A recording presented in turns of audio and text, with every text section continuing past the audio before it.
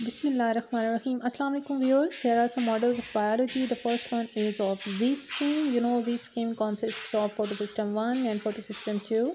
What is photosystem? Each photosystem consists of a light gathering antenna complex and a reaction center, and each photosynthetic pigments are actually organized into clusters that are called photosystems. So here is photosystem 2, and then it's a primary acceptor which accepts the electrons, and the process goes on in electron transport chain. Here chemiosmosis occurs, and the acceptor traps the high energy electrons from the reaction, then passes into the series of electron carriers, and you know there is a photosystem 1, and photosys during this transfer energy is used to generate ATP and by chemiosmosis, and then there is an again primary acceptor, and photophosphorylation occurs here. This is the electron transport chain where NADP is reduced to NADPH, and the light comes, and it acts on the photosystem 2 firstly, and then electrons go to the primary electron acceptor, and this non-cyclic photophosphorylation occurs. The second model is about nitrogen cycle. Here you can see the atmospheric nitrogen is fixed by the nitrogen fixing bacteria that are present in the soil, and this nitrogen fixation occurs here.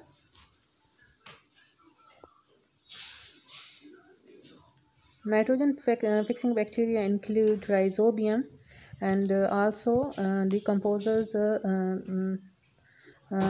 create ammonification process. This nitrogen fixation is done by the nitrogen.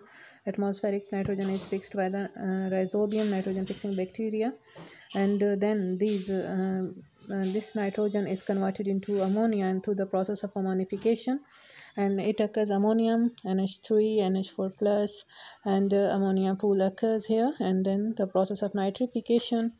These ammonia are converted through nitrosaminase and ammonifying bacteria into the nitrites, and these nitrites are then through nitrobacter converted into nitrates, and these nitrates are assimilated by the plants. Organic nitrogen assimilation occurs, and this organic nitrogen is going back through the plants to the animals, and then to the denitrification to again atmosphere. So this nitrogen cycle occurs through this way.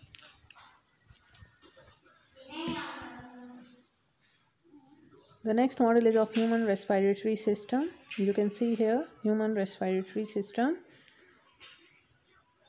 Human respiratory system includes different organs: windpipe, then trachea, and then lungs, tracheoles, air sacs,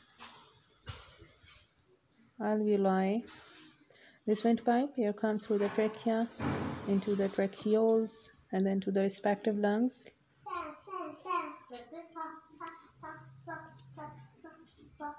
This one is middle lobe, this one is apex of the lung, and this is super lobe of the lung, anterior lobe of the lung. Here are alveoli where gaseous exchange occurs. Carbon dioxide absorbs in the air, while the oxygen present in the lungs absorbs in the blood. Our last model is of human heart. You know human heart has 4 parts: 2 atria and 2 ventricles. Atria receive right atrium receives deoxygenated blood from the body, this one, and left atrium receives oxygenated blood from the lungs. 2 ventricles are there.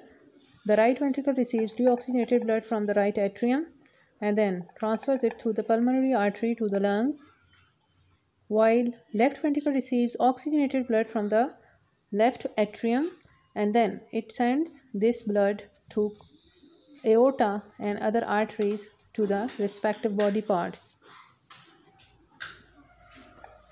Here are you are viewing the arteries and veins. Red colored indicates the oxygenated blood, while the blue color indicates the deoxygenated blood. So red is the pulmonary artery, pulmonary vein,